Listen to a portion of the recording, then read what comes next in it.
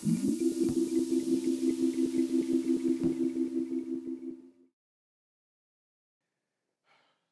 my queen. You know you've hit rock bottom when even drag is a drag.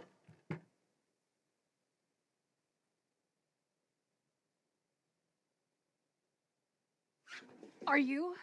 Who are you? Who are you? What are you doing in my hallucination? I'm not in your hallucination. You're in my dream. You're wearing makeup. Well, so are you. But you're a man. Oh, the hands and feet give it away. There must be some mistake here. I don't recognize you. You're not... Are you some sort of imaginary friend? No. Aren't you too old to have imaginary friends? I have emotional problems. I took too many pills. Why are you wearing makeup?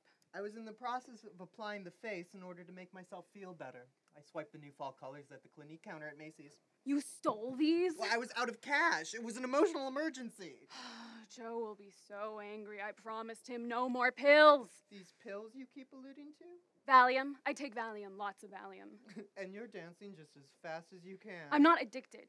I don't believe in addiction. And I never drink. And I never take drugs. Oh, well, smell you, Nancy Drew. Except Valium. Except Valium and wee fistfuls. It's terrible. Mormons aren't supposed to be addicted to anything. I'm a Mormon. I'm a homosexual. Oh, in my church, we don't believe in homosexuals.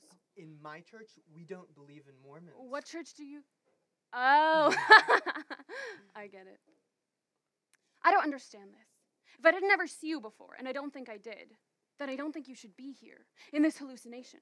Because in my experience, the mind, which is where hallucinations come from, shouldn't be able to make up anything that wasn't there to start with, that didn't enter it from experience, from the real world. Imagination can't create anything new, can it? It only recycles bits and pieces from the world and reassembles them into visions.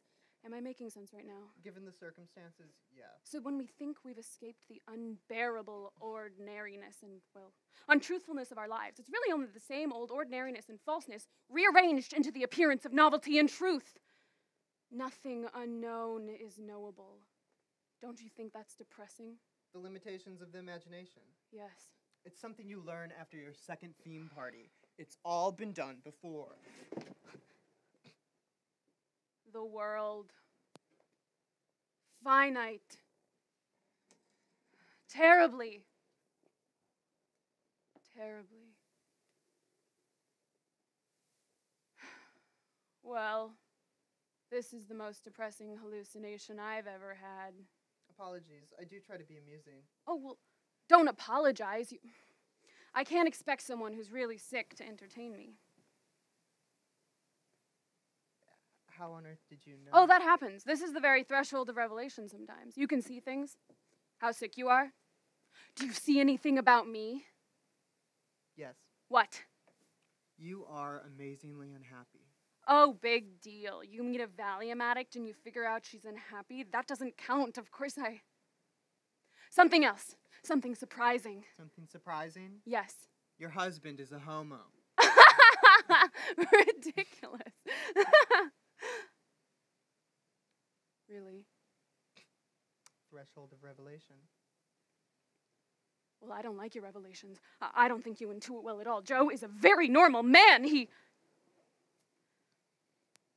Oh, God. Do homos take, lots of long walks? Yes, we do. And stretch pants with lavender coifs. Up and down the avenues of Sodom we walk. Doomed. I just looked at you and there was a sort of blue streak of recognition. Yes. Like you knew me incredibly well. Yes. Yes. I have to go now. Get back. Something just fell apart.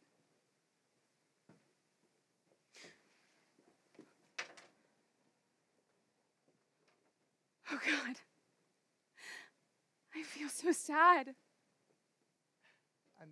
I'm sorry. I usually say screw the truth, but mostly the truth screws you.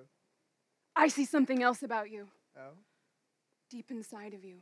There's a part of you, the most inner part, entirely free of disease. I can see that. That isn't true. Threshold of revelation. Home. People come and go so quickly here.